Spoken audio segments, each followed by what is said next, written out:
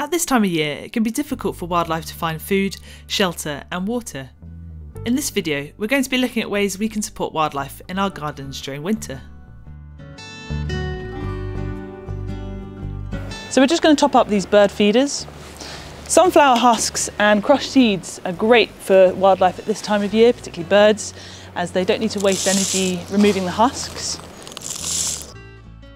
Peanuts are rich in fat and protein and are popular with tits, greenfinches, house sparrows, nuthatches, woodpeckers and siskins.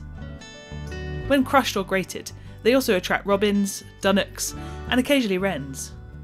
As with any time of year, it's really important that we make sure that we keep our bird feeders clean to stop the spread of viruses and diseases.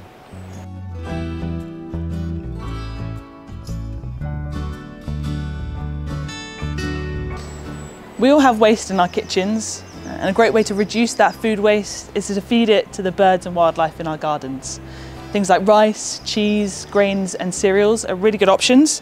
Here I have some stale oats, nuts and cereals that I'm just going to scatter into the garden. Fat-based foods are brilliant for providing wildlife with highly nutritious fats and carbohydrates during winter. A simple homemade version is taking some lard or suet and mix it in with dried fruit, nuts, oats, some cheese, and then laying it out for the wildlife in the garden. Remember, once you start providing food for wildlife in your gardens, it's really important to keep it up all year round. This is because you're attracting more wildlife into the garden, increasing the population, and you need more food and nutrients to support that population.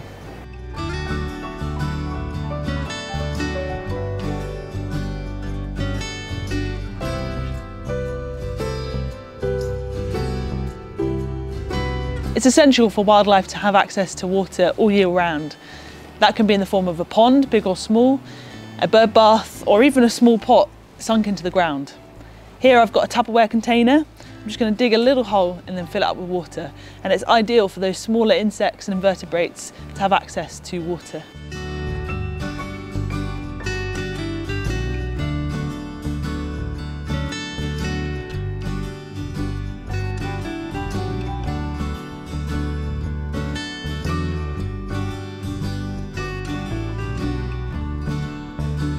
If you have a pond in your garden, a great way to stop it from freezing during winter is to place a plastic ball in it.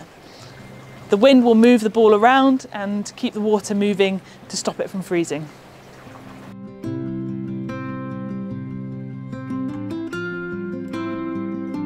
Consider planting trees and shrubs that bear fruit. This spring I planted this crabapple tree. It's a fantastic species to have in your garden. It doesn't get too big. You get the beautiful white and pink blossom in spring. And then you get these gorgeous berries that turn from green to red during autumn. They're a particular favourite of blackbirds and starlings, but also as they drop off the tree, hedgehogs can scurry around and pick them up.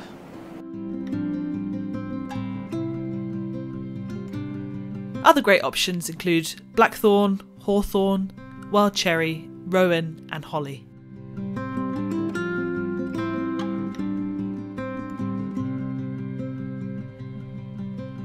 So if you allow some of your rose flowers to die on the plant, they'll eventually form rose hips. Rose hips are actually a berry, and for some cultivars of roses, they're a real favourite for wildlife, particularly birds in our gardens.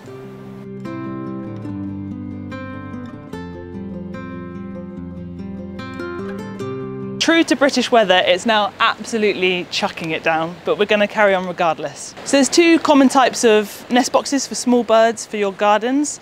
The first is a small hold box like this. This is ideal for sparrows and blue tits especially. Another style of box is an open fronted box, which is fantastic for robins. So today we're going to fit this box ideal for sparrows and blue tits. Open-fronted nest boxes should be hidden from view. Attach your box to a wall or fence that has shrubs or creepers growing against it. The small hole boxes are best placed 1 to 3 metres above the ground, but avoid sites where foliage obscures the entrance hole, as a clear flight path is important. A log pile is a perfect habitat for small mammals, invertebrates and amphibians. Here I have a mixture of larger logs, I've chosen dead wood because that decomposing process has already started. I have some twigs here and then also some leaves. What I'm going to do is start to pile up these logs and make almost like a lasagna of layers. So going from the larger logs to the sticks and the leaves.